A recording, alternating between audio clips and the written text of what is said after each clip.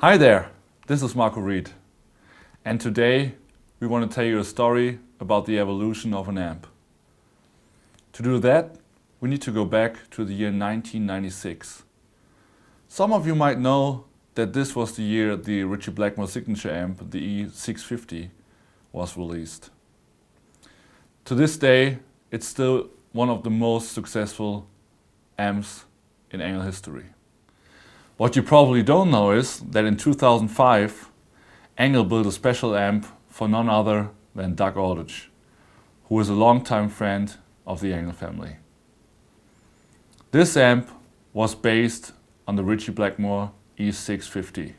The concept was clear: simple handling with a maximum of performance. Some alterations were made. For example, a change to EL34 tubes.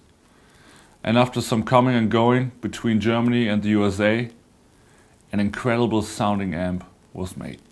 Since Doug wasn't ready for an ENGL endorsement deal back then, the amp was returned to the ENGL LA showroom, where you can still try it out. To this day, a lot of well-known producers borrow this amp for recording sessions.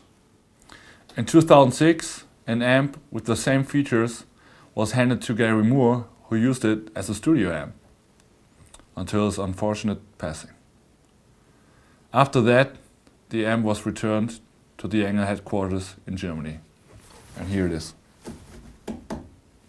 Ever since, many great artists tried out these amps and were so convinced that they wanted to have the same amps with a great, outstanding sound. Jimmy Page of Led Zeppelin was given one in 2007, and he still got it in his studio. Scott Gorham of Thin Lizzy and the Black Star Riders is still playing it live and also in the studio. And you can also hear this great amp live on stage at a Kiss show with Paul Stanley or at a Pretty Made show with Ken Hammer. So finally, after all these years, ENGL decided to release this great amp to all of you, and I'm very, very proud to be a part of the history of the amp now.